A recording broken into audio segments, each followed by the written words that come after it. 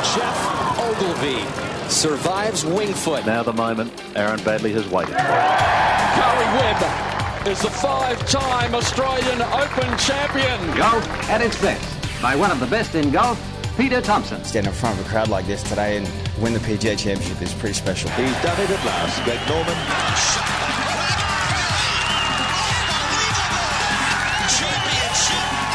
Matt Jones gets his name on the Stonehaven Cup. Leash been to 11 under. Now we've got a new leader, kids. There it is! Adam Scott. A life changer. Coming up next, you have unrestricted access to golf across Australia and the world. Thanks to Golf Australia, we're going inside the ropes. G'day everybody, welcome to Inside the Ropes. Yet again, episode number 25. Great to have you with us after another great week. Hopefully you've hit a few long and straight and made a couple of putts since we were last here. We've got a load to get through on the show today. Long-running interview that's been done a couple of days ago with Bruce Devlin, our road to the Open, one of the giants of Australian golf. Blakey, Hazy and Clayton sat down with Bruce a week or two ago and had a long chat with him about his career in golf, and it has covered and spanned huge distances. It's going to be great to sit back and have a listen to that today. At the complete other end of the spectrum, we've got a young fella joining us who's become the youngest club champion in the history of the Australian Golf Club. What a story young Thomas Heaton's got to tell us. We'll catch up with him very, very shortly. There's a load of other bits and pieces to get through on today's show. Mark Hayes is a little bit croaky today, and there's a good reason for that. Hello, Hazy. Hello, Murray. Have a listen to that. Yeah, it's a bit gravelly today. Very sexy. I wouldn't go that far, Blakey. Have had the honour and privilege of watching the Oils a couple of times in the past week, and I might have belted out a couple of tunes alongside Peter Garrett last night. Impossible not to, mate. Look, we don't want to talk about music too much on this, but what a treat. 40 years on, rocking as well as I ever have, and they're better than they ever were, and I'm not apologising for my voice because I loved every second of it. They're on Monday night at the Music Bowl, Blakey. Good to see you, and it was awesome. I'm really worried, boys, because I've only waited 35 years to see them again, Right. And I've got a ticket for next week. I've asked Hazy, I was texting Hazy the other day, how did the show go? And then I pick up the paper this morning and Jim Mogany, the guitarist, has done his hamstring. The show's in danger of being off. The second encore last one slipped over on some oil or something. He fell over at the start of the first encore. I just thought it was, he's just sitting down, but it's worse than we first thought. So Blakey's on edge a bit this morning. I'm very on edge. But surely they can get him up to, sit in a chair. Put a bench stool down and just let him sit there for the show. He doesn't do much anyway. I couldn't believe it. I was just, I don't think your two chords on the old Stratocaster are going to get you through, Blakey. No, I don't think I can do it. On the air guitar, I might. They are in cracking form. But the Jezebels were there. I love the Jezebels, and they were their middle support act on Monday night. And as they signed off for their last song, the lead singer of the Jezebels said, it's been great to be here, great to be touring with the Oils, and it's really depressing that they are still the best band in Australia. And I'll tell you what, it's hard to argue. They are in ripping nick. I've seen them a few times, and they've used to, I think, rely on guitars and blowing you away with noise. And now they actually sound better. It's unbelievable to think that in 2017, but they have got it all going on. It sounds like the raw nature of a live concert with the benefits of a studio. Their sound is unbelievable. How good is Rob Hurst? He's the man. He's in the greatest form. He's in as good a form now as he's ever been in. The man, Rob Hurst. He's still hitting the drums like there's no tomorrow. Best ever. Yeah.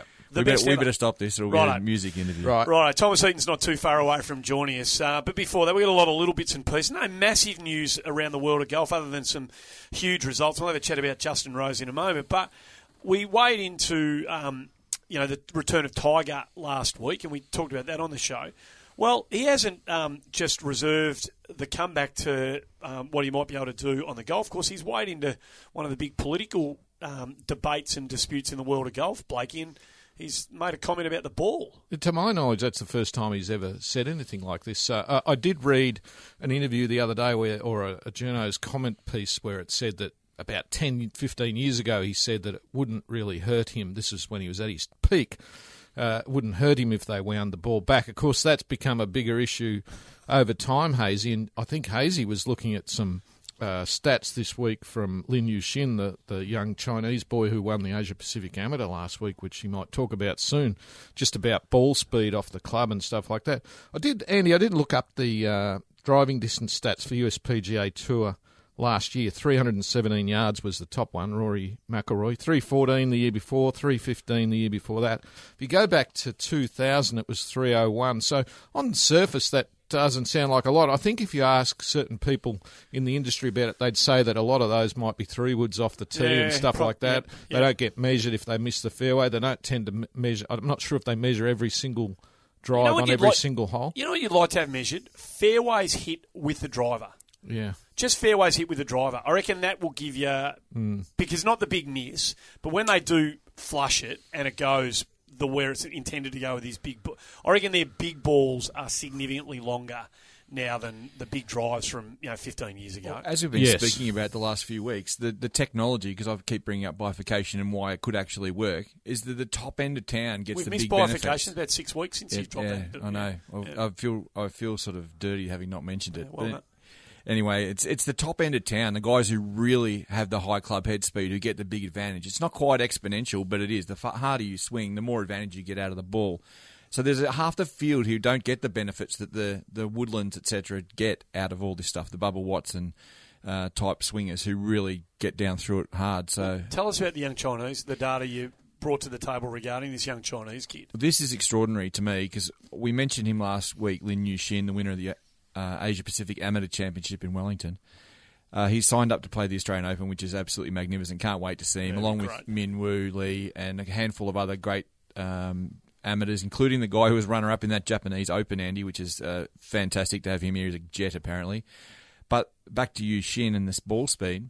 He posted something on social media this week, and he said his ball exit speed was 190.3, I think, from memory, miles per hour.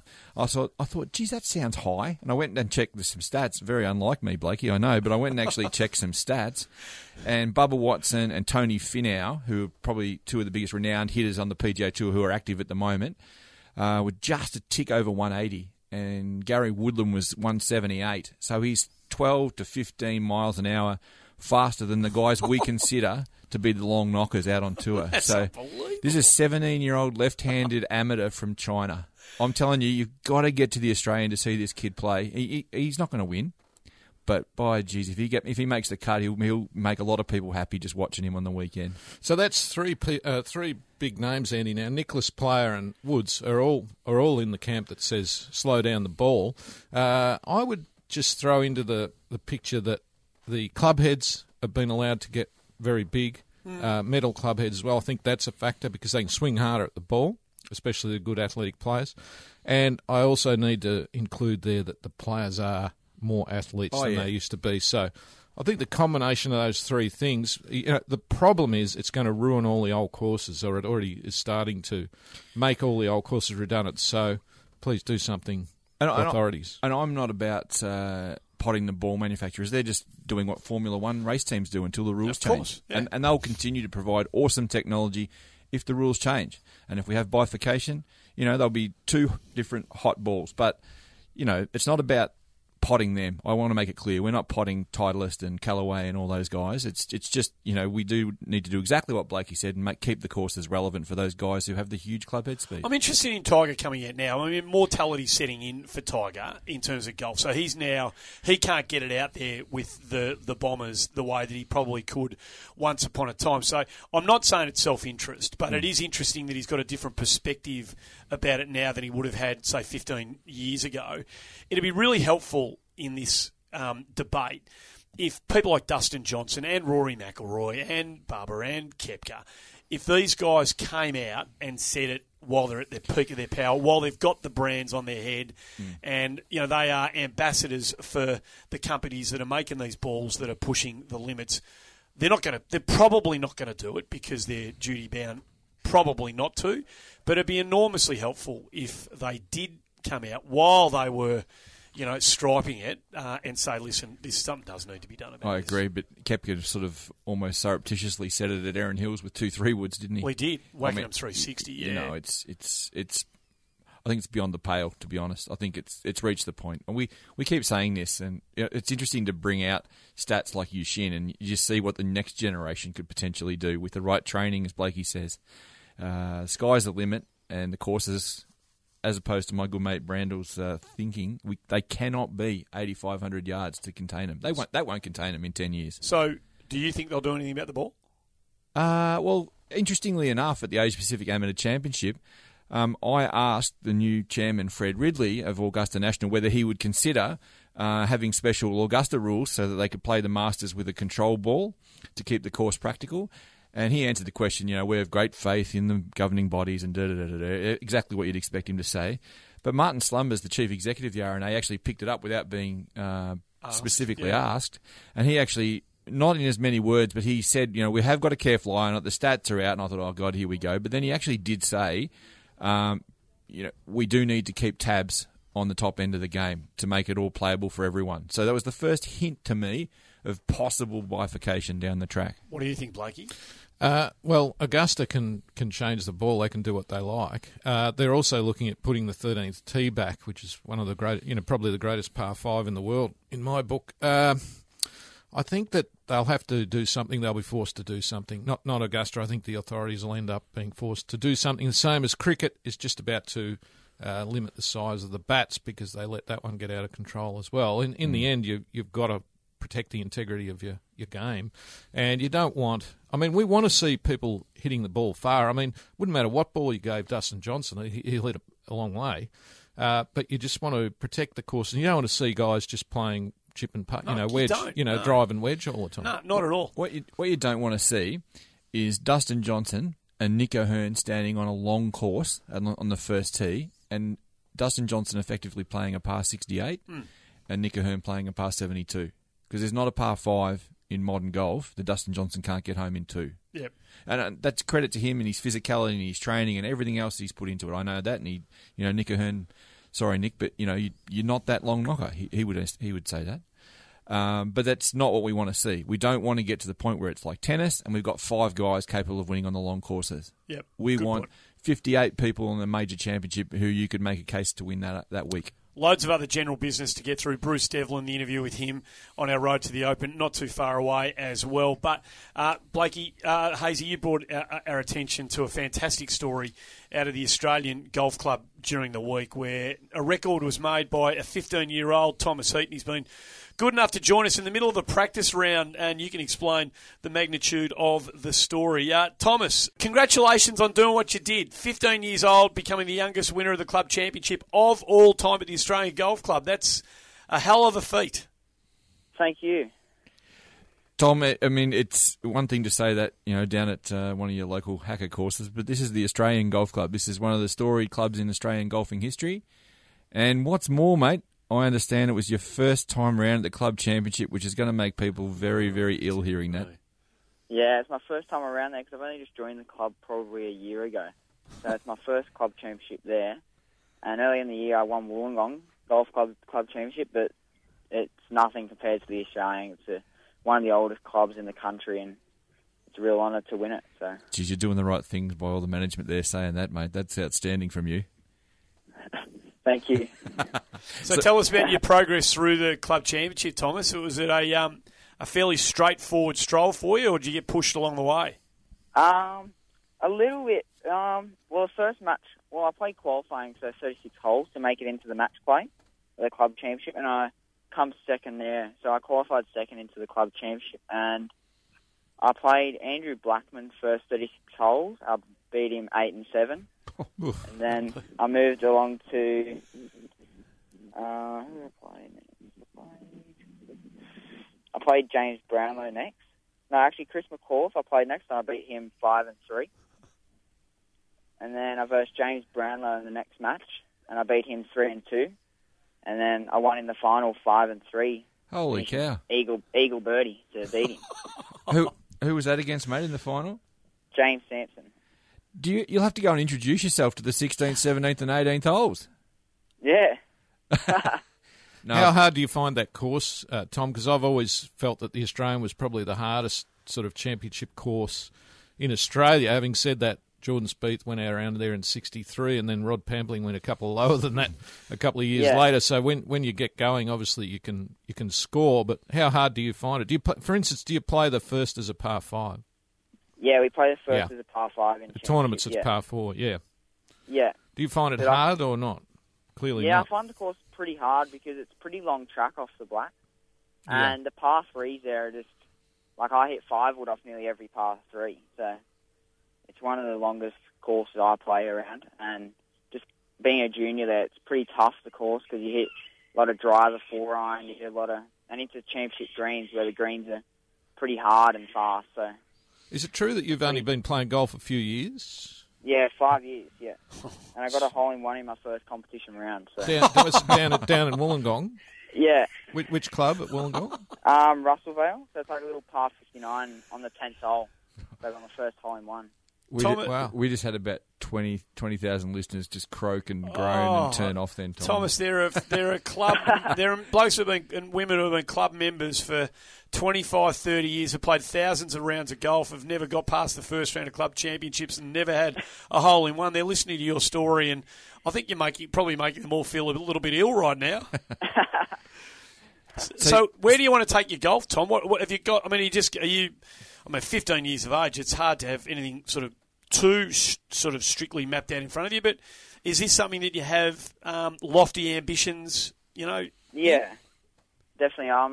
Yeah, it's hard to say at 15 years old, but obviously I want to try and progress through the amateur ranks try and play some high-level men's tournaments and just further my golf up to becoming a professional, hopefully on the European tour. I'd love to get on to the European tour because my dad's family's from there, and it'd just be great playing all those courses and then hopefully get transferred onto the PGA Tour and play there. So it'd be great ambition of mine to try and get onto that tour. So that's music to a lot of people's ears, Tom. There's so many kids who have blinkers on for the US, so that's great to hear that you're prepared to go and travel the world and hone your craft. Yeah. That's fantastic. And you're already at +1, I believe, on the handicap scale? Yeah, +1, yeah.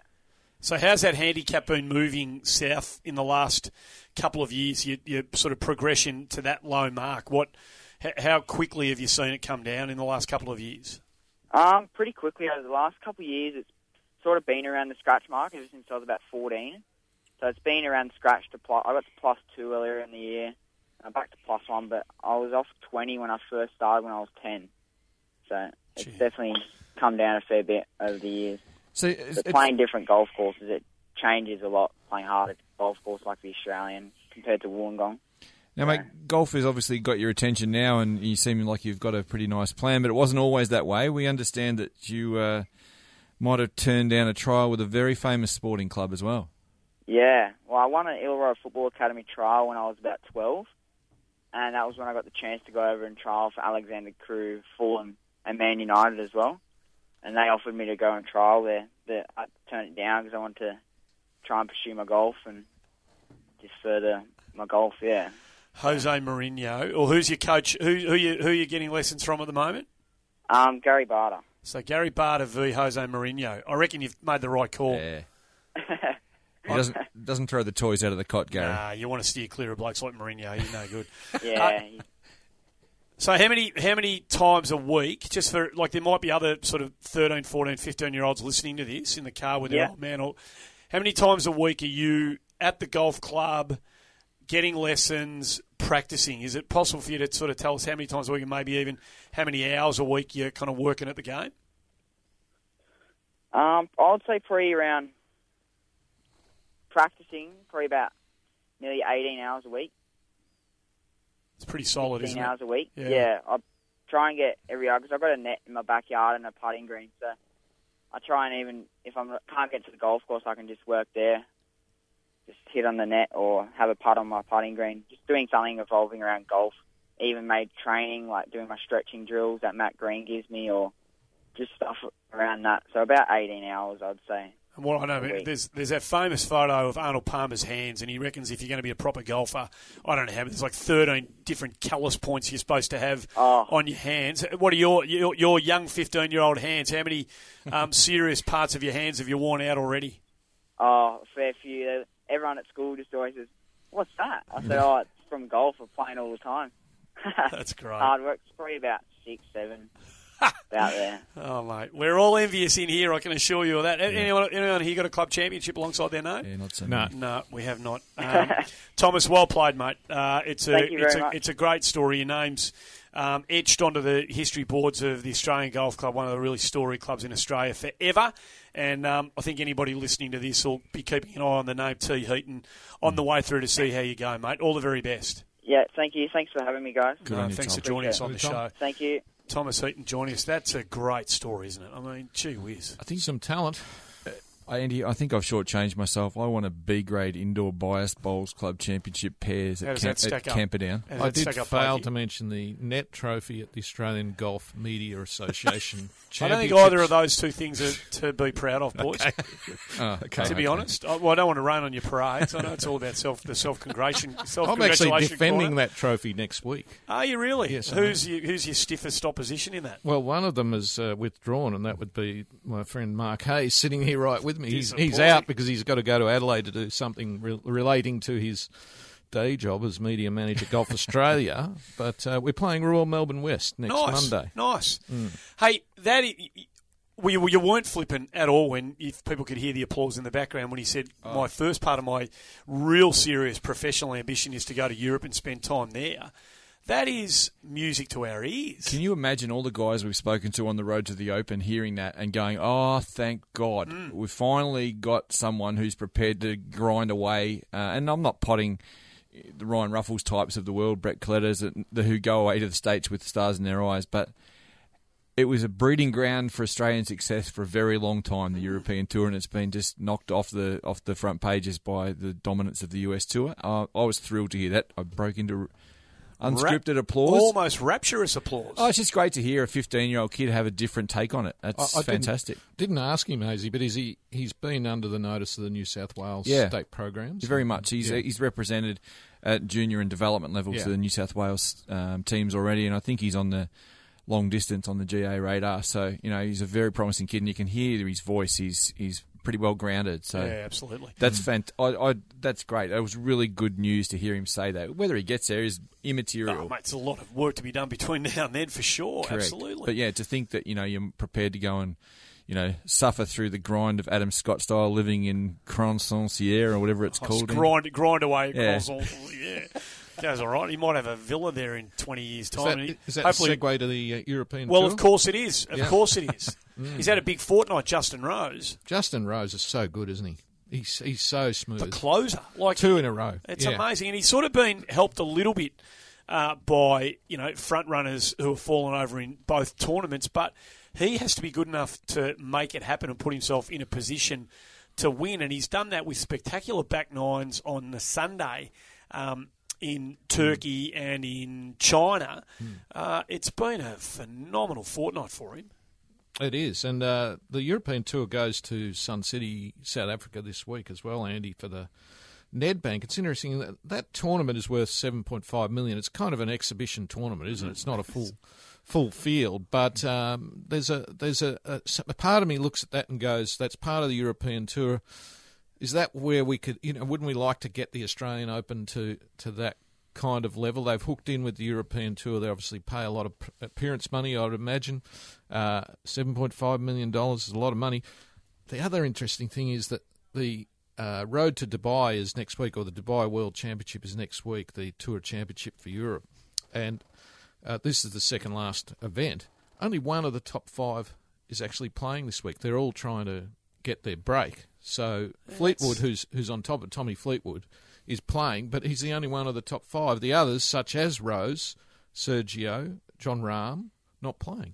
So that is interesting. So we always say, I've said to you myself before, I think with the Australian Open we need to get the prize money up, but it doesn't guarantee you that you get the best players if it doesn't fit in the schedule, does it? And for instance, Spieth and these people, Johnson, they're all resting. And therein lies part of the problem when we occasionally roll our eyes when we hear these players say, "Look, I'm tired and I need a break." And well, if they're not turning up to that event in the desert, and they're not turning up to Nedbank, a couple of withdrawn from there, then it does stand the argument. The argument does stack up if they say, "Look, I'd love to come down to Australia and play, but I'm knackered and I want to spend some time with my family." And, there is as much as we don't want to have that as a reason, I think you have to accept the fact that it's a long year. These blokes chase the bucks, on bigger stages around the world, and fatigue does become a factor at the end of the season. There's no doubt about that. And, you can't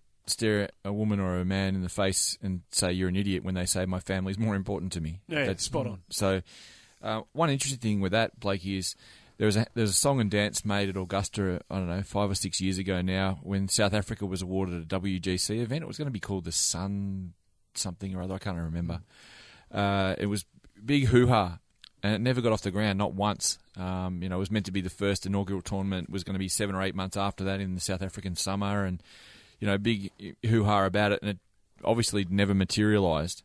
There were trade-offs around the South African Open date and everything to happen. It's really interesting that they've got great events like the Joburg Open, the South African Open, the Schwani Open, all those things, who now play second fiddle financially at least, and in the terms of ability to attract a world-class field, even if it's a short field event, to a tournament that was never really there, and it was a bit of a made-for-TV thing and a Gary Player special. And I don't know, is there something in that for Australian golf? Do we have to look outside the Australian Open or the Australian PGA Championship? Well, one would hope not, but we need to keep our options open about what that event might be that eventually lures the world-class fields here. Gee, if only there was a Kerry Packer around now who was prepared to invest in the game like this. Yeah. And just say, righto, boys, what's it going to take? It's on the table. Here it is. This is what's happened in Korea with that event that was a couple of weeks ago in South Korea, where there's a company there, and it's not jumping into my head the name. CJ. Yeah. Oh yeah, the big tour. Yeah, CJ Open. It's a very big company, and they started off just with a tournament, and then they convinced the USPGA Tour that could become part of that, and it's going to be an ongoing thing. They now have a $6-7 million tournament. Great field turned up, fantastic finish. So Patrick Cantlay, Andy, on the PGA Tour, won last week in Vegas. Another good young American player, 25 years of age, just with the Spieths and Johnsons and Thomases of the world. It's another one. Another one. He needs to play a bit quicker.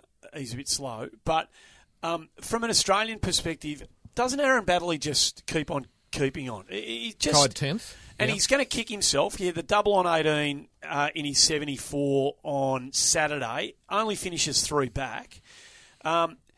We sort of...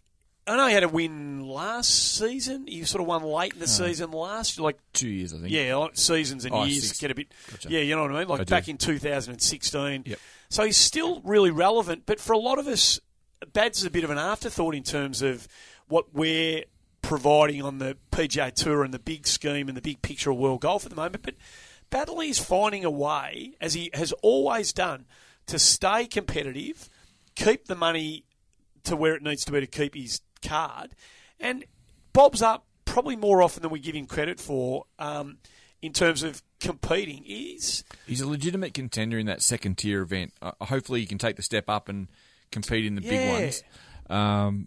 I reckon we'll try and get him on early next year, Andy, at some point, because he still loves Australia and he doesn't get down here as much as he wants to, and he's precluded from coming this year as he chases the power in his card and get a re-rank up the scale. But I reckon he'll kick himself when he hangs up the sticks in a few years' time for all that tinkering around with his swing and the stack and tilt garbage that he went with for a while and how to remedy it and da-da-da-da-da.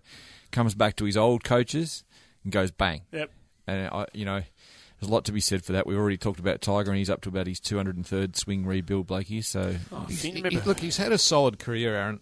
The problem is that he built up such incredible expectations early on by winning those 2 Australian Opens. We thought he was going to be a world beater, and he's not. He's proven not to be. He's a great putter. He hits the ball all over the place most of the time. I do think he's underachieved a little bit, but having said that, he's had a decent career. He has. He's a great guy. He always aimed high. He always said, I aim high and the misses are better. When he changed all those coaches and changed his swing and did all that stuff, he was always trying because he thought he could get better, and it messed up for him, unfortunately. That was the end of Blakey's outstanding footy career, Murray, when he got the hat put on after the game. It said gazelle.com. that was the end of his... I've got a Bads.com cap at home somewhere. Have you really? An orange Bads.com cap somewhere. Oh, that'd be worth a bit of cash. I've got it somewhere. I'll bring it in next. I'll wear it next week on the show. So they're in Mexico this week, PGA Tour. Playa del Carmen. Have you ever been there? I've seen it on TV. Bomber Have you Thompson, been there, have you? I have, yeah. Bomber Thompson, who, for those outside of Victoria who don't follow AFL footy, was the former coach of Geelong and Essendon. He told me that's the best place in the world to go for a holiday. Playa del Carmen. That's where the golf is this week. Anyone who says that a resort is the greatest place to go for a holiday needs to spread their wings a bit further. Yeah, probably. What about the women's Park Sung-hyun, world number 1 at 24 years of age, Hazy? Yeah, it's a great achievement for an outstanding year without a lot of wins, interestingly enough. But I'm disappointed on a personal note to see So Yeon-yu not there because she's a friend of this program and we've had her on. And but it's been such an amazing year. When Shan Shan Feng won the other day, did you realise she was the first multiple winner on the LPGA Tour this year? Wow. Is that right? Okay. Yeah, it's taken until the start of November to get a dual winner. So they've had 4 number 1s this year. Lydia Ko started the year at number 1. Arya Jitanagarn took over from her. So Yeon-yu took over from her, and now Park Sung-hyun. So isn't that great for women's golf? I mean, it is super for women's golf. It's awesome, absolutely awesome. Minjee Lee and Sarah Jane Smith were probably worth noting their performance in that tournament in Japan. The LPGA Tour went to Japan. Both flew home on the weekend. Had really strong weekend finishes to finish deep inside the top 10. So they both had terrific weeks. Yeah, they're both of those plus Catherine Kirk and Sue O are all going to be in the Tour Championship, which is next week in Florida. They've got one tournament in China this week, which by the time people listen to this will possibly be over. But Minjee, I heard an interview with Minjee Lee after her first round yesterday in China, and she said she was tired. She's played 5 weeks in a row, and I think 26 tournaments for the year. It's a grind for them, isn't it? I mean, there's a lot of travel involved, and she's not she's a young woman. I mean, it's going to be pretty tough for her. But no wins this year. Hazy should be disappointed with that, Minjee, for the level of player that she is. She's been consistent, and she's won $1 million. Won over $1 million. But hasn't quite saluted. It's a tough stretch of the year. For Minjee is actually a really good example of a tough stretch in the year for a lot of the players who, as you check out their apparel, have all got Hana Bank or KB Bank or whatever it is, all Asian sponsorship, all have expectations on them to come and play this swing. And there's, you can't rest this week because it's going to cost us X on our sponsorship with you. So they are all compelled to play. There's quite a lot of Americans who don't have that same compulsion and who don't show up every week. But it's an interesting. It's not an anomaly. It's a phenomenon because of the financial powerhouse that is women's golf in Asia. That's what happens. Okay, let's get... there's a whole lot of other bits and pieces with some real focus on some domestic stuff before we wrap it up. We'll do that after we continue our road to the Open Series and one of the giants of Australian golf about to join us. G'day, I'm My Golf Ambassador Jason Day. I'm really excited to be an ambassador for My Golf, Australian Golf's national junior program, jointly run by Golf Australia and the PGA. My Golf is every Aussie kid's first step on their golfing pathway. It's all about teaching children the basic skills of golf in a safe and healthy environment, and just as importantly, about the life skills that golf can teach you that distinguish our sport from the rest. Remember to visit mygolf.org.au for more information. G'day, I'm Greg Chalmers. I'm a long way from home here in Dallas, Texas, but I love catching up with all the Aussie golf news on Inside the Ropes. Welcome back to Inside the Ropes, and joining us today on our Inside the Ropes segment, one of our most special guests that we've had in this time, the 1960 Australian Open champion, Bruce Devlin. Bruce, welcome all the way from Texas. Well, thank you very much. It's nice to be here. 80 years old and 1 day old. 80 years young, though, I believe. You're still travelling beautifully. Well, I'm still doing okay, I guess, considering. Mate, how does when we say the 1960 Australian Open champion, how does that sound to you? Does it sound ancient history, or does it sound like yesterday? No, it has a dual significance, I guess. I was certainly wasn't expected to win the Open back then as an amateur, and I had played not so good in the games prior to the Open. I forget how many times I lost for New South Wales, probably a couple of times at least. And then to win the Open and beat a dear old friend of mine, Teddy Ball, that was pretty exciting. And to leave Peter Thompson and Kel Nagel behind was pretty special, really. So when you say New South Wales there, am I right in saying it was the Interstate Series that you played a couple of weeks previous? Correct, it was. Yeah, it sure was. It's a massive step up when we think about it these days to the Australian Open from the Interstate Series, but at the time there were quite a few amateurs in the field, which I'm sure we'll talk about soon. Did it seem like a big step to you? I don't know. I guess it was in one way. Although I'd had an extended relationship with Kel Nagel for a very, very long time since I played in a golf tournament with him when I was 17 years old. So, I've felt comfortable in the fact that just he alone was there was enough to me to sort of calm me down. I mean, I never thought really that much about winning it until sort of the end. Bruce, you were an amateur at the time, as you mentioned, but you were about 22, 23 years of age, I understand. So nowadays, to us, that seems late to be. I think you might have turned pro the next year. Is that right? Yeah, I didn't turn pro until April of '62. Well, the first tournament I played in for cash, Mike Clayton. No, none of you guys would know because you're all too damn young.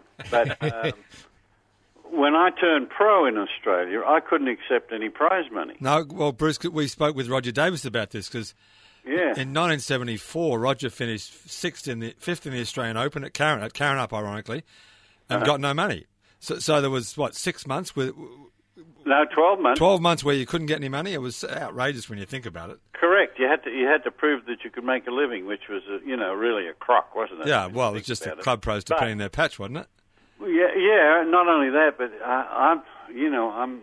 my memory's a little bit foggy about. But I believe that I won a couple of golf tournaments that year too. As a what would you call it? An apprentice pro, probationary pro, I think they call it. Whatever. Yeah. And I had to actually write a letter to the PGA of Australia to get permission to play in the 1962 Masters because it was 3 weeks earlier than my 1 year probation. The US Masters. Yeah, the Masters in Augusta, Georgia. It's just so far-fetched for anyone coming through now to hear that. It's pretty ridiculous, really, when you think about it. But that's exactly how it happened. Tell us about the 60 Open. You shot 69, 69, 69, so you were clearly in front, I think, after 3 days, and then 75 in the last round. You got there by a shot. Do you remember much about it? A bit shaky the last round. When you start to realise that you got an opportunity to win the Open, it's a pretty special sort of thing. And then I can remember my last three shots clearly. I drove it okay on the last hole, then I pulled my second shot down underneath the green, and then got it up and down from about 8 feet to win. So it was pretty nervous. Was Teddy Ball in your group, or had he already posted his score? No, he'd already posted his. Yeah. So you needed that 8-footer to win. Yeah. So Ted had won the amateur of the week. I think am I right to say that they played the Interstate Series, then the amateur, and then the Open 3 weeks in a row? I can't. To be honest with you, I can't remember. All I remember is I was on the New South Wales team and didn't perform at my best during that series. So Bruce, I think you were born in Armidale, up north, anyhow, in New South Wales. When did you come down to Sydney, and what club did you go to? Well, my dad was in the plumbing business, and we moved to when we left Armidale. When I think I was only about 6 months old, and we moved to Goulburn, and he was in the plumbing business. And then when I started to play, started to look like I could play a little bit, I became a member at the Lakes. So I would drive down from drive down from Goulburn to Sydney to play in the and I forget the name of the matches, but the inter-club matches of a Saturday. Eric Appley, maybe, was that what they were called then? I can't remember what they were called. Okay. But and then when I just after I got married, my wife and I, Gloria, we moved to Melbourne, and I became a member at Commonwealth, and I used to play in the Saturday matches at Commonwealth, for Commonwealth, and then we'd go to the Aussie rules game wherever it was. Try to beat your opponent real quick so you got to see the entire football game. Who was your teammate in Melbourne? Eric Routley was one. Don't ask me the other guys, I can't remember. was that great. Was only, how long ago was that, boys? That was only, 50, 60, somewhere. Yeah. It's a long time ago. Was there a guy called Graham Wilson playing then? That name rings a bell, yes. He was a friend of my dad's. He's a member at Com. I played with him when I was a kid. He was a really good player. Yeah, I think he was on the team, Yeah. but I wouldn't guarantee that was right. So moving from 1960, there was there was a more painful experience for you at the Lakes a few years later. Do you remember? I remember very, very well, and I'm sure you do. Yeah. But, Talk about that one as well. Yeah, I was responsible for bringing the guy that whooped my ass on the playoff over to the country. To be honest, he was a crap player though, wasn't he? Not, he wasn't very good. No, he was a bit of a hacker, but that day he played beautifully. I know in the play, I had to make 5 at the Lakes to win, and I hit my second shot underneath the green about 40 or 50 yards, and hit a pitch shot up there, and then sucked it off the green, and then hit it 12 feet past the hole and missed it, and then.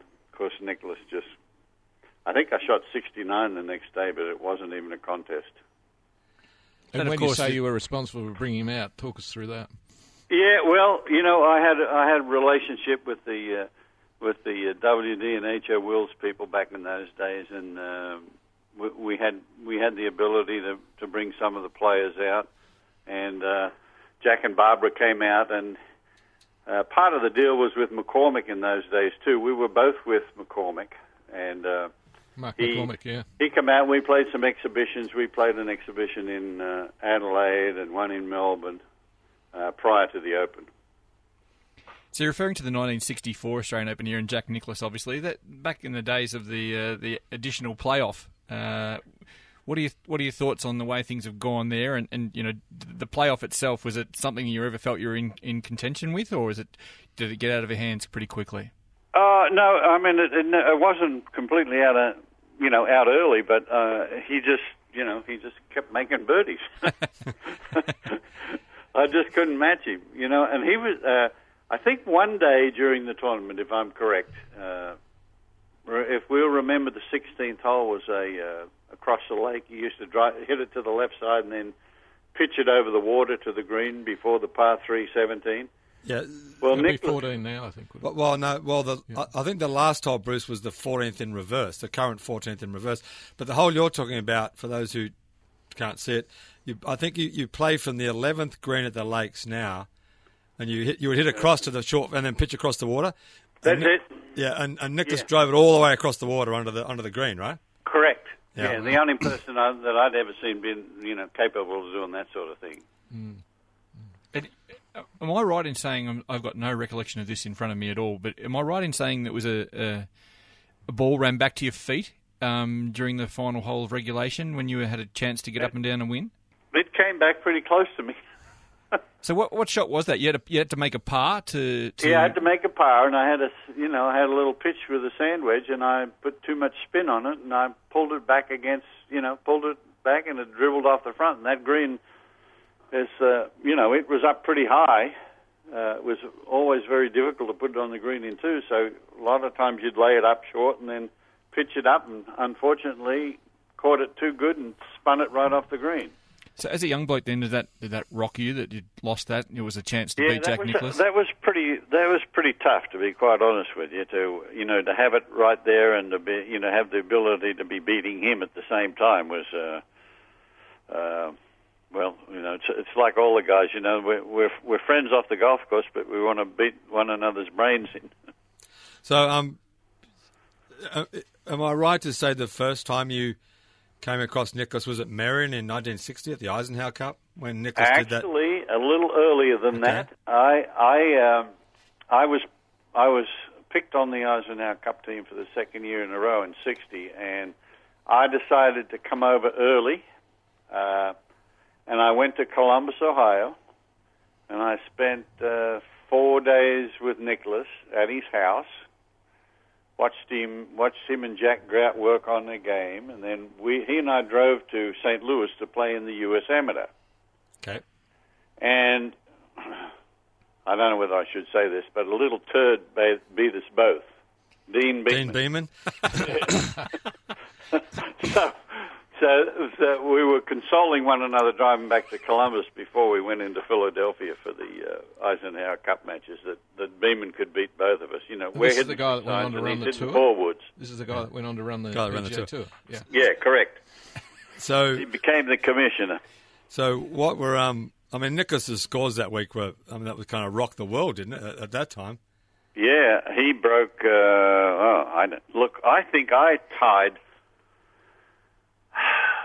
tied Hogan's scoring record there, and Beeman beat me, and Nicklaus beat him by like 5 shots, I think. So, yeah. I mean, it was a ridiculous number that Jack shot. Yeah. Talk us through the greatness of Nicklaus, what made him what he was. Well, obviously he had talent, but he had one thing that was probably better than most other people, and that was a mind. He had the great ability to be doing other things before he had to hit a shot, and then when he was ready to hit the shot, he went into some sort of a cocoon.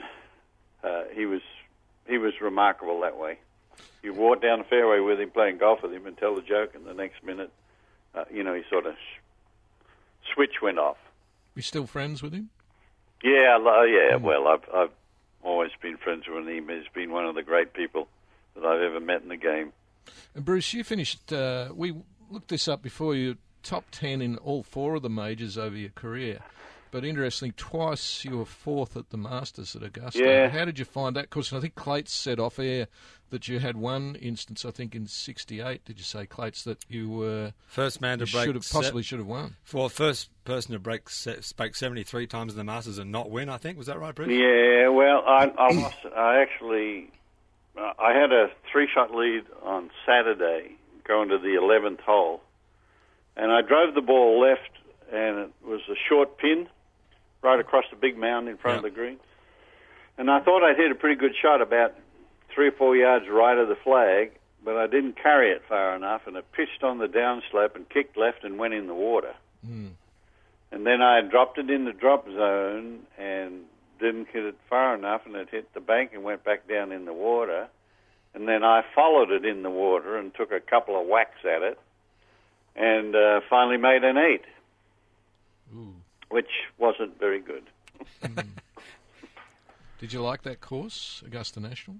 Yeah, I always loved playing there. I think I keep hearing this sometimes on the TV where people say for a period of 10 years, and don't ask me what those years were, but for a period of 10 years, I think I had the lowest scoring average at Augusta and never won the tournament. I'm going to run through that for people who are listening here. This is Bruce Devlin at the Masters from 1964. His final result, 4th, 15th, 28th, 10th, 4th, 19th, 31st, 13th, 5th and 8th. I mean, it's an extraordinary record, Bruce. You must be... I mean, obviously you'd love a green jacket in your wardrobe, but that's something to be very proud of, I'd imagine. Yeah, I always loved to play there, and it was always fun to be in contention. I started the last year that I think it was Palmer won in '64, wasn't it? Yeah. Yeah, he had I think a 3-shot lead on me going to the last day, and I started birdie, birdie, birdie, and I was playing with Gary Player, and we get to the 4th hole, and I hit a frozen rope at the flag, and it looked like I was going to make four birdies in a row, and it sort of pitched on the edge of the green, and then it sort of dribbled back down in the bunker, but only 6 or 8 feet, 10 feet from the hole, probably at the most.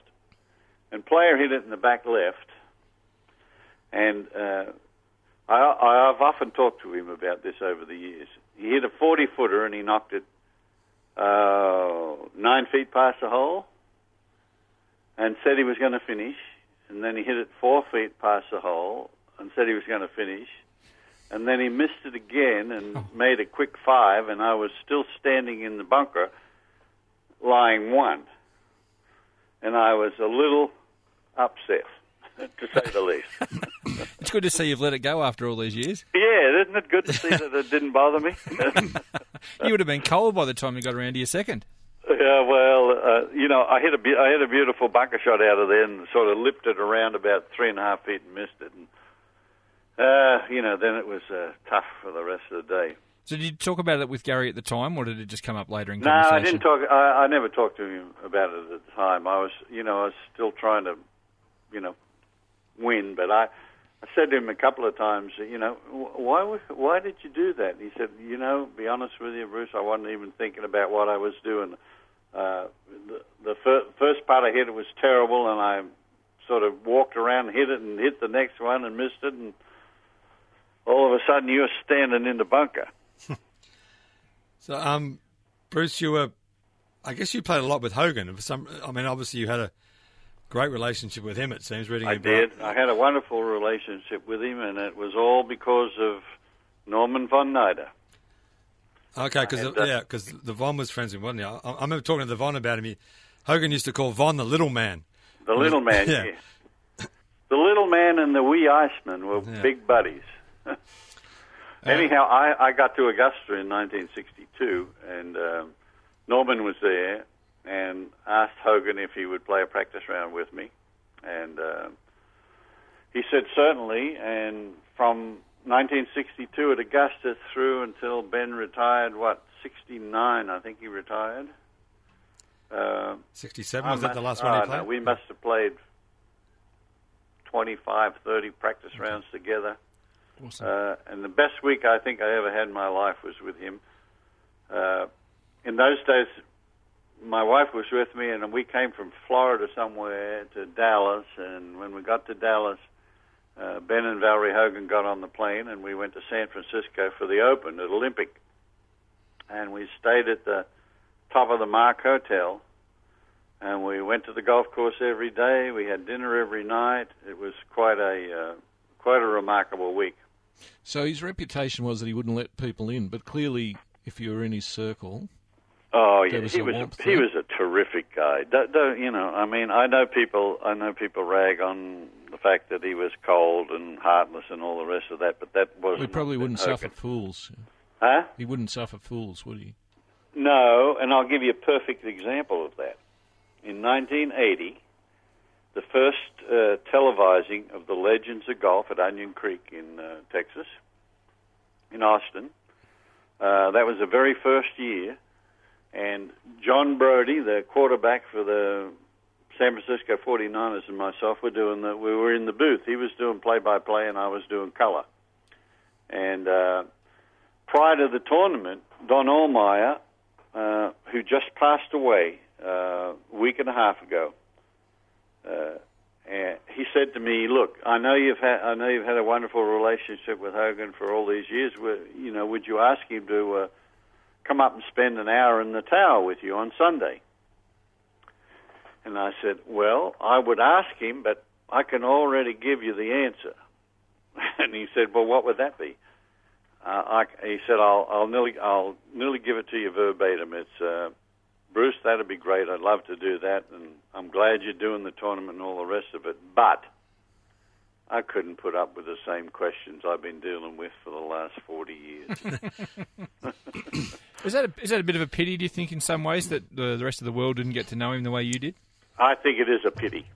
Yeah, if you think about him, he was a great patriot for this country. He gave up his career and went into the army.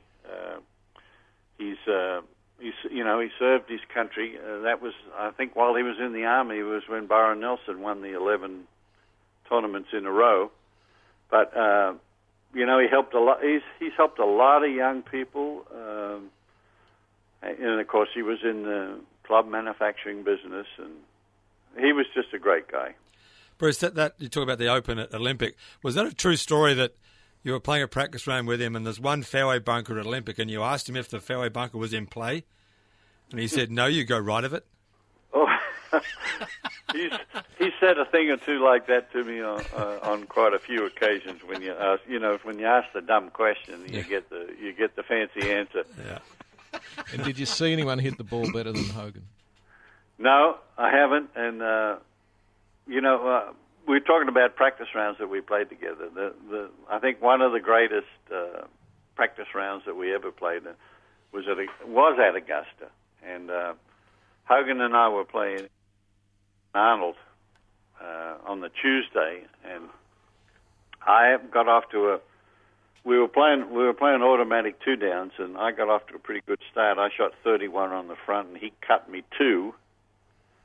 And then he drives it at 10 and doesn't quite get it off the slope. So he's got a ball above the feet, 190 yards, and he takes a 4-wood out of his bag, and he's got about 3 inches hanging out the back of his left hand, and he hit a frozen rope to a foot.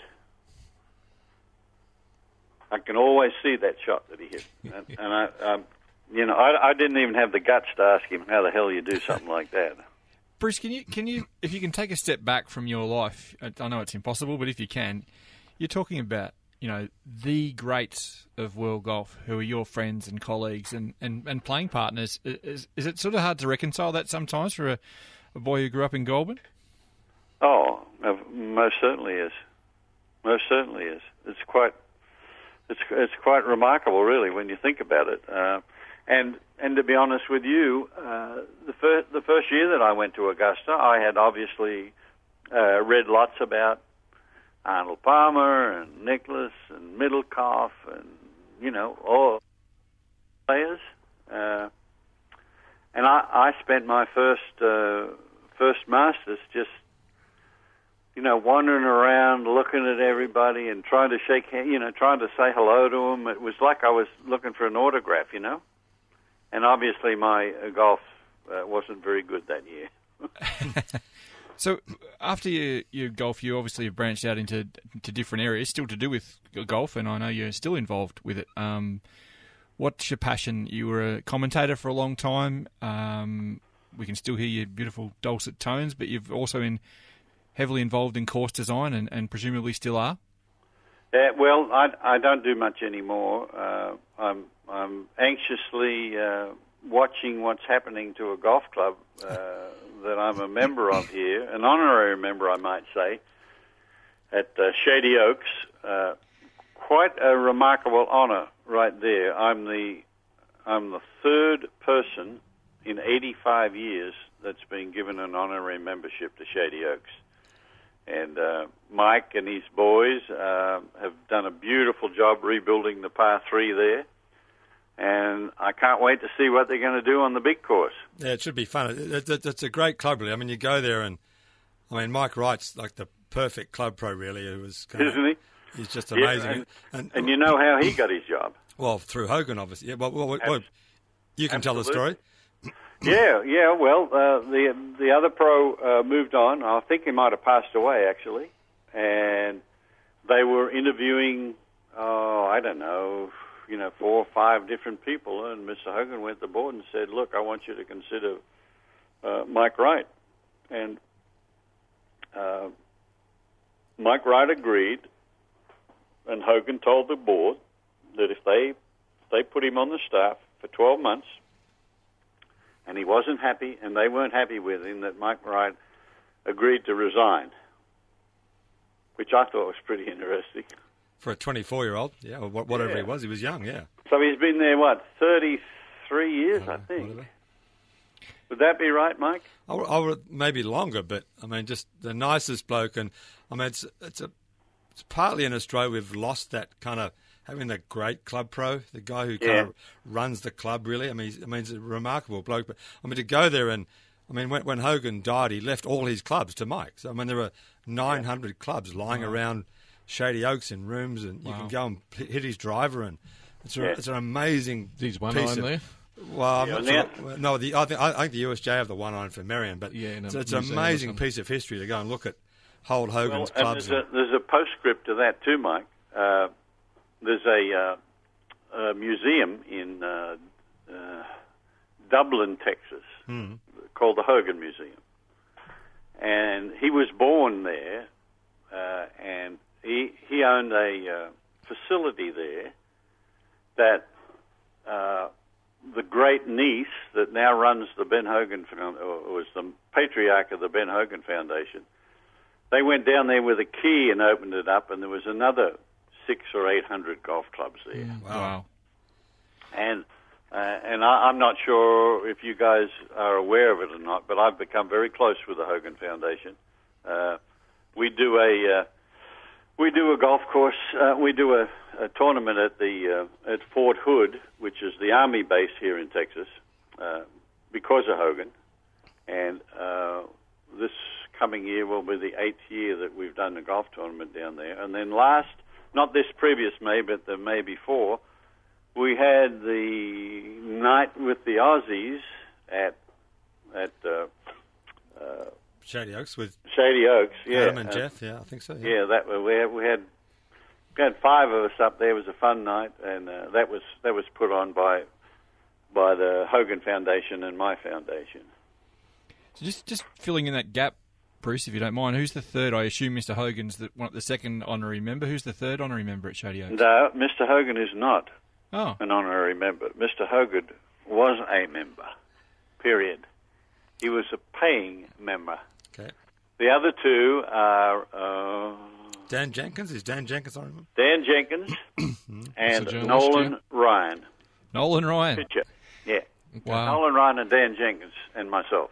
Has he given you some tips on how to throw a split-finger fastball or something? No, but I tell you what, he was pretty damn good. Yeah, he sure was. So you designed 150-plus courses or had a hand in them. Uh-huh. Which are the ones that stick in your mind?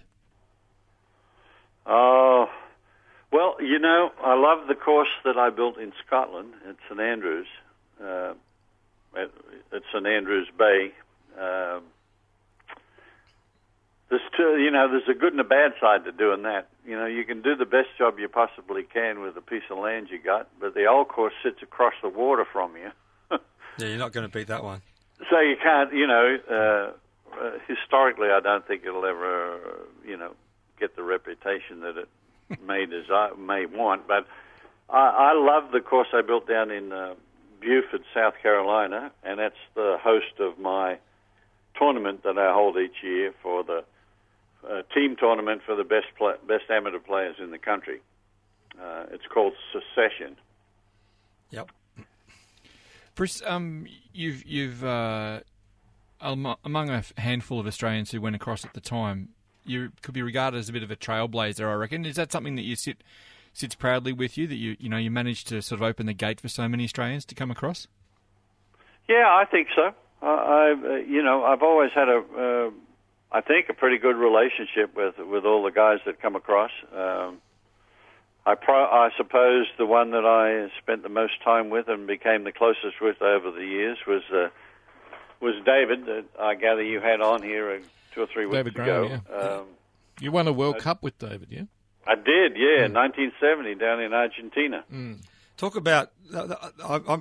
I just started playing golf then. I remember reading stories about David was going to win the individual and the Argentinians got a lobbing Roberto's ball back onto the green. But, I mean... there was some skullduggery going on, I can assure you. I mean, he was... Which was not surprising in Argentina. But, I mean, talk about Roberto. I mean, I saw him play it in York in 1980 and when he was 57. I thought he was older at the time, but he was younger than I am now. But I mean, he was a remarkable player, wasn't he, Roberto? Yes, he was. He was. Oh well, he had a graceful, powerful swing. And the guy that could hit it as far as him back in the early days was the one Kelvin David George Nagel. Well, yeah, he was a smasher. I remember used to seeing in the newspaper where the sporting page would show where DiVincenzo and Nagel hit their drives when they're playing the lakes, and they were comparing who was hitting the longest. But Kel kind of chopped his swing off and started to hit the ball straight. And I mean, yeah, I think he made the big change like in would have been 1960. Would that be right? Yeah, well, he was 40 when he won that Open there, but I mean, I think that was almost the start. It was almost the start of his international career. It was amazing how he. It was. I think it was the 3rd major he'd ever played that Open. Yeah, that's probably right. And then all through he had an amazing record in the Open in the 60s, and he was always in the top 10. And yeah, what a player he was! Wow.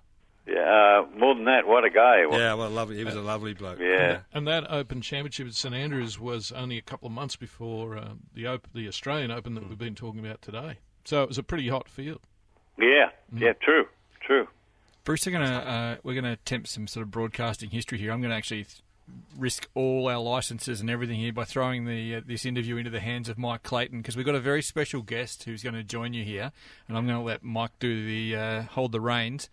Okay. I understand you probably haven't spoken to this gentleman for a long time, but he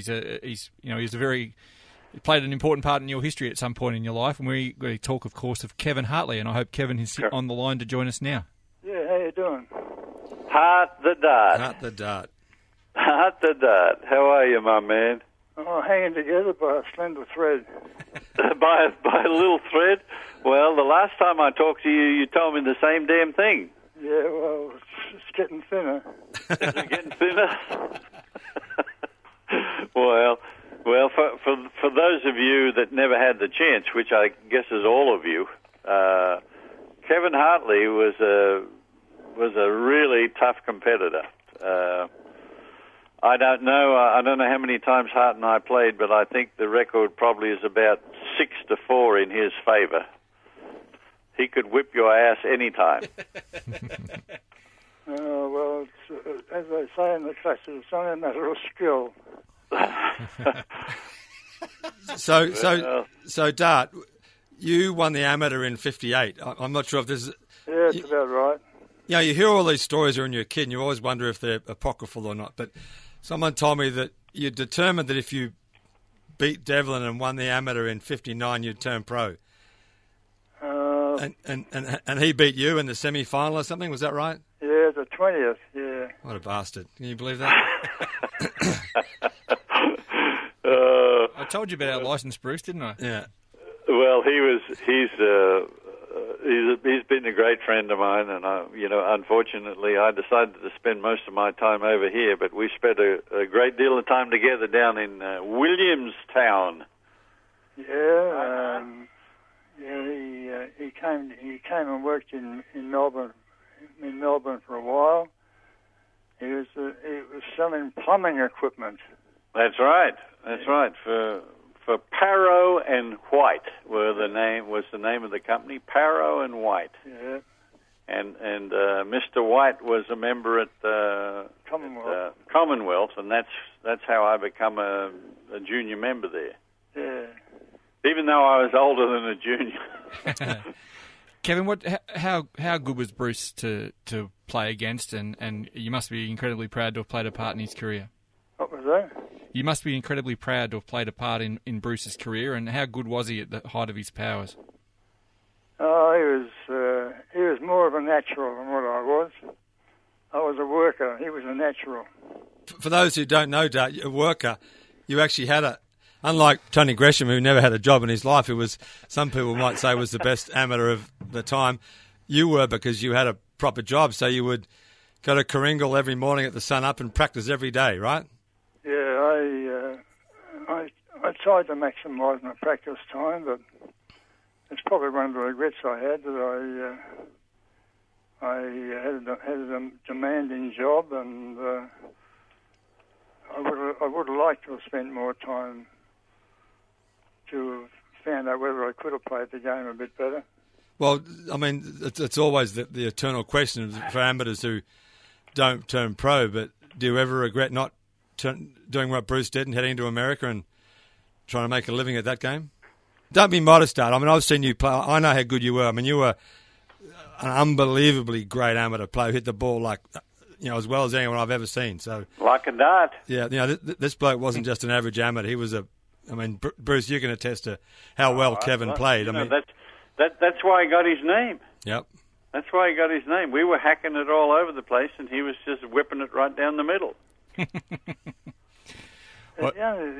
only regret I've got probably is it would have been nice to have known how good I might have been, with more time to have put into it. But I can't complain about my life. I've had a hell of a good life. And we won't, hey, Dart, we won't tell them about our trip in 1959, though, will we? when you were my nursemaid. Yeah, just put a squeeze ointment up your backside. We have to ask now, Bruce. Give us an abridged version. We went over to Johannesburg for the Commonwealth Games in 1959, and Kevin and I were on the team. Wasn't the prettiest sight, and wasn't the best job I ever had, I can tell you. I think was Ackland Horman our general manager. I think he was the manager, wasn't he? Justin Seaward. Oh, that's right, Justin Seaward. I'm sorry, you're right. Correct. Ackland Horman was in 60. Well, we were over there, and I was struggling a little bit, and I got a bad case of the hemorrhoids. Yeah. And remember the game we had with Bobby Locke? Oh yeah. Well, how good was that? Yeah, but you were astounded. You were astounded, Bobby Locke, with your putting ability. Bobby Locke couldn't believe you. You were nominating which side of the hole the bloody ball was going to go into. And we're talking about the best putter ever there as well, aren't we? Bobby Locke couldn't believe what he was seeing. Neither could I, actually. Locke was a hell of a putter, that's for sure. Yeah, that was probably the best golfing trip I ever had. Well, we also did something else on that trip. You remember what else we did on that trip? We played a little bit of tennis. Yeah. Mauritius. Yeah. And that bloody playing with Mervyn Rosie was serving underarm to Ken Rosewell, who was coming back at me at 1,000 miles an hour.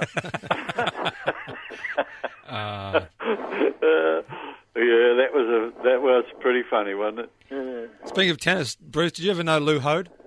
Yes.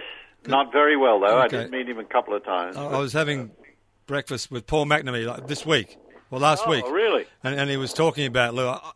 I met Lou in Perth a couple of times at the Hopman Cup, and what a lovely man he was. Wow. He was. Yeah. Now, Kevin was talking about natural. How about that for natural? Yeah. He was the best player in the world for a long time, wasn't he? Really? Yes, he was. He sure was. We might actually let you two have a chat off the air and wrap it up a little bit, because you guys have obviously got some incredible stories, and I don't think we want to go too far into hemorrhoid cream on Inside the Ropes. So, Kevin, we might just let you go if you don't mind. We'll come back to you in a second. But Bruce, just in wrapping up, just to hear you talk about these names, you must be incredibly proud to come through with that, magical era in Australian golf. It must still mean a lot to you. Well, yeah, I look at today's golfers, and I don't see the diversity that was in the game back in my era. The different swings and the different biographies of guys and where they came from and how they got to the tour. It's all become a little constant, I think, is the word.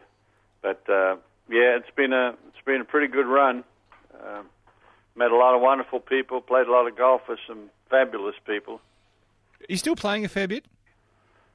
No, I'm waiting for Clayton to finish the new course at Shady so I can get out there again and start playing. We'll have to take you out in the par 3 course and whip a few around there. That sounds good. Yeah. No, I try to play a little bit more in the fall. The summer gets a bit too damn hot, and besides that, as we all know, as we get a little older, we get to our drives a little bit quicker, and the club's a little bit longer into the green, and the putts are also longer. True enough. But I still love to play. I do. I love to play. I just don't play enough, that's all. Good. Last thing, Bruce. Yeah. What does your win in the Australian Open mean to you? Where does that kind of sit? Well, it sits at the top. I've had a great career around the world, but if I look at how that career, got started, it got started at the Open. It was nice to win the New South Wales Amateur. It was nice to win the Australian Amateur, but to win the Australian Open, and to be honest with you, I had no intentions of turning pro. I came home from work one day, and my wife was sitting with Norman von Nider in the rented flat we had in Goulburn, And I said, "What the hell are you doing here, Norman?" He said, "Well, I come to talk you into turning pro, and your wife thinks you should." Yeah. So they ganged up on me. I mean, that's the biggest difference today was that, you look back at the prize mark, look at Mark McCormack's annuals, even in the 70s, and, you would win the Dunlop International at Royal Canberra and win $3,000 or something. It's hard to, you get $3,000 for using a sand iron in a tournament now. Yeah, that's right. It's staggering. You must look at the money now and just be staggered at. It is pretty remarkable when you think of it. When you see where it went. Well, I think the first year that a professional golfer won $10 million was Vijay Singh, I believe. I don't remember the exact year, but I want to say it was like 2001 or 2 or something like that. When he had that hell of a run. He won 8 or 10 tournaments. Yep. Yeah, he won more money in that 1 year than Hogan, Nelson, Nicholas, Player, and Palmer combined. Yeah, it's staggering. It is staggering. It's a breathtaking statistic. Yeah, it is. Speaking of which, Bruce, I'm talking with you guys. It was nice to reminisce. Great to a little chat, bit. Bruce. Yeah, it is. And just to remind people here before we let you go, Bruce, 28 wins as a pro, New Zealand Opens, Australian PGA Championships multiple times, World Cup, 8-time winner on the US PGA Tour, 16 times top 10 in major championships around the world, and we're really thrilled that you've given us so much time today. You're not only a great golfer, but you've been a great ambassador to the country, and we really appreciate you sharing your moments with us. Well, it's just my pleasure. I thank you for the opportunity to talk with you guys, and I look forward to seeing Plate when he comes back to Fort Worth. Yeah, I look forward to catching up, Bruce. We'll be there next year, so it'll be fun to catch up. Okay, buddy. Thanks, mate. Thanks a lot. The Golf Australia website is now the place to go to look up your handicap and so much more. Whether you're out and about on your phone or in the office trying to avoid work, just go to golf.org.au and punch your golf link number into the box at the top of the homepage. Who knows, maybe that last round was just good enough to put you in single figures. While you're on the site, check out the daily golf results at your club, view our course index for up-to-date ratings, read the latest golf news from home and abroad, listen to Australian golf podcasts and interviews, and watch video tournament highlights or tips to improve your game. It's everything a golf tragic could want. Visit golf.org.au today, the home of Australian golf. Hey, this is Rod Pampling. Anytime you guys want to tune in and find out what's happening around the world, listen to Inside the Ropes. Great way to find out what the Aussies are doing. Keep your ears on. Boys, congratulations on that interview with Bruce Devlin and with Kevin Hartley jumping in there. That was awesome to listen to. Hopefully people enjoyed it as much as I did. The recollections of his time with and against and watching Ben Hogan, I mean, that's the stuff you're happy and you're glad that you've got someone like Devlin putting that on the public record. Well, one of the things that we've spoken about at Golf Australia, and Hazy's across this as well, is that doing these Road to the Open interviews, we're able to keep these aside, and they're kind of there for posterity, and that's a great example. Bruce is 80 years of old; he's as sharp as a tack. Yeah. To sit there and talk about Hogan being his friend and that, it's just brilliant stuff. And what a fine player he was, Hazy. I think I was looking up the other day. He won the Open in 1960, of course, but I think he was third, second. He lost to Jack Nicklaus in a playoff at the Australian Open a couple of years later after he turned pro, won a number of times in America. I mean, a fine player. He's hit smack in the middle of that era. Oh, yeah. It went Nicklaus, player, Nicklaus, sort of Palmer. It's just, there was about 10 years there where they just completely dominated. And in terms of putting things on the record, I think if you're vaguely interested in golf history and you're sort of, between 40 and 60, you've probably got a fair idea of Palmer and Trevino and Hale Irwin and this sort of era. But to be able to have someone to talk to take it back that next stage, absolutely, is just priceless to me. No doubt about it. And if you want to know more about Kevin Hartley, just look up his history, his record as an amateur player. I mean, and no wonder he says towards the end of the interview there, he would have liked to have known how good he could have been had he really committed all his efforts and energies into just being purely his own game. Because you listen to the way Devlin remembers him, and it's with such great affection for how good a player he was, that there might be, deep in that man's kind of ageing soul, there is still maybe a little regret that he didn't have the ultimate crack at it.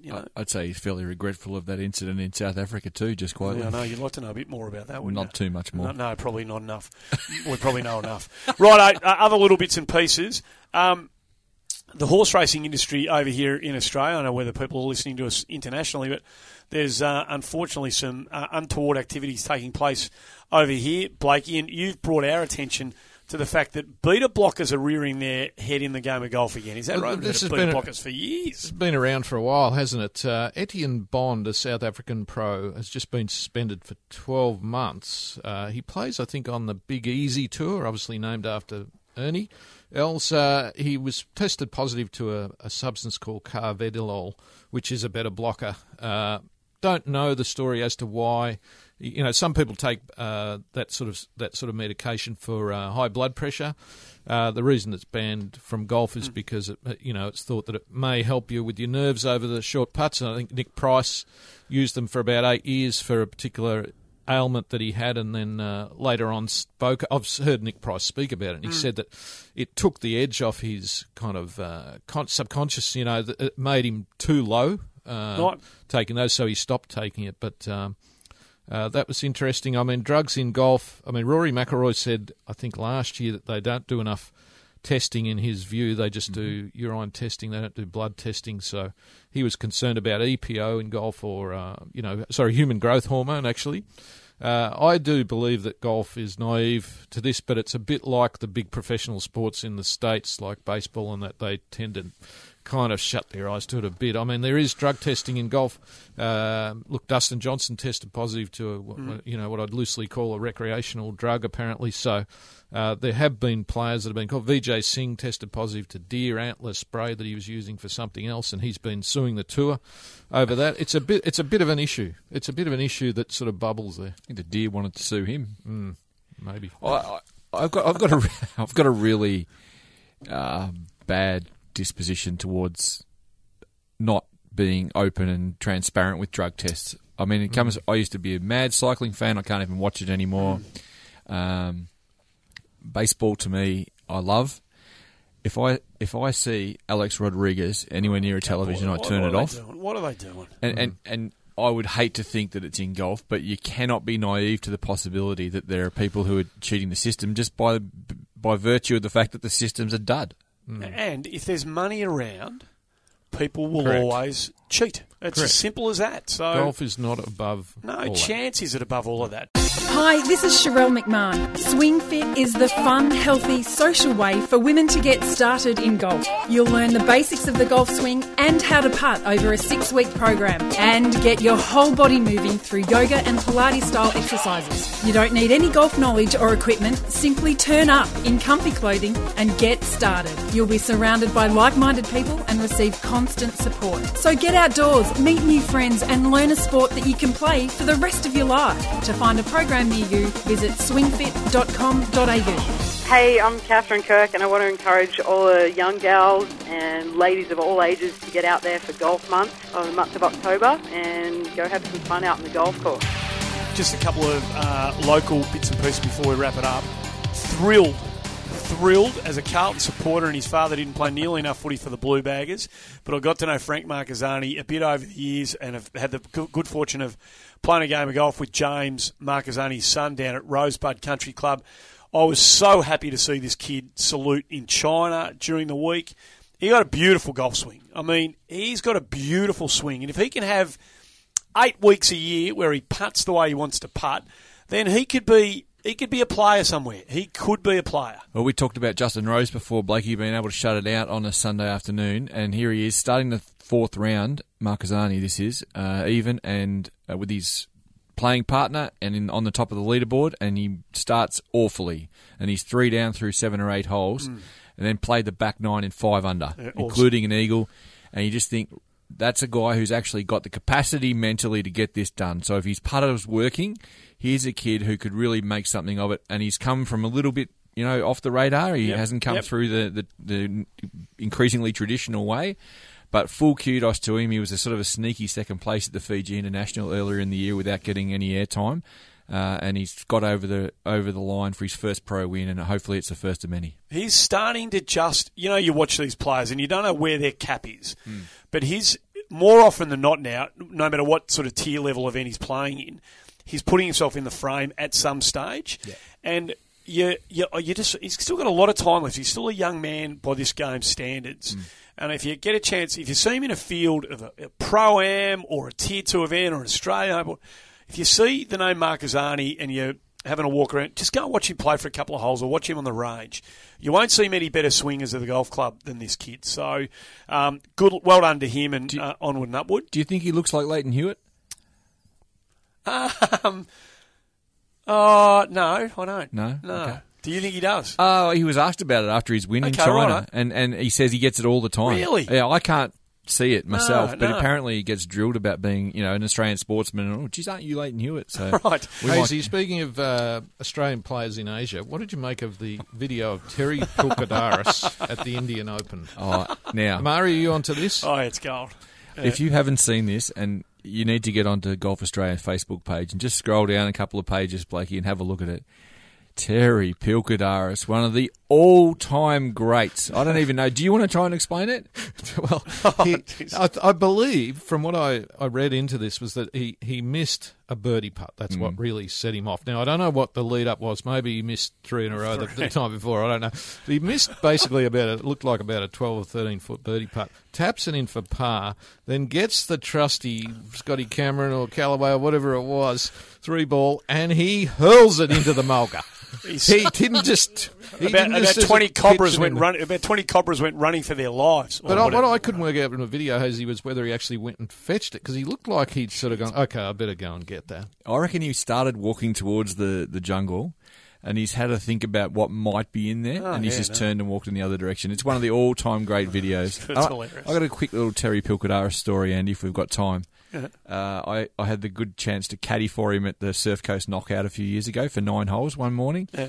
And we were playing down at Torquay Sands, and he hit a ball in the bunker. I can't remember what hole it was. It's immaterial. And his ball went into a foot mark that hadn't been raked. And he subsequently made a bogey that probably wasn't there for the making. And he walked up the fairway before he teed off on the next hole and absolutely gave it to you. Which one of you idiots was in that bunker and didn't rake it? And it was just one of the all-time great explosions. I love Terry. He's a card. He's a huge unit. I think he's tremendous. That's great. We've all felt like it, Andy, haven't we? Oh yeah, absolutely. More often than not. Matty Griffin is the other one I wanted to quickly mention. Good friend of the pod and the show, obviously, and kept his card. Has really worked hard. Japan. The back half of the Japanese tour and had a great result last week. So much so that he gets to keep his card. Well done, Matty. Which is great news for him. And says that'll mean that now he can come down and play the Emirates Australian Open, which is only a couple of weeks away. Which is awesome. A lot to look forward to. Jason Day's having a baby. He is. Jason and Ellie Day having their 3rd child in June. It's interesting, Hazy, that Jason's already said he might have to miss the US Open because it's right around then when Ellie's due to have that baby. It's a long way out to be kind of calling that, isn't it? Someone probably Ben Everett probably asked him, put him under pressure to answer the question, so you get be the first with the Jason Day news on Twitter. Away he went. We're done. That is it. Hopefully you've enjoyed the show as much as we're, particularly the Bruce Devlin interview. Well done to you two and Clates for that. And one last thing, Andy, before you hang up the mic. Yeah.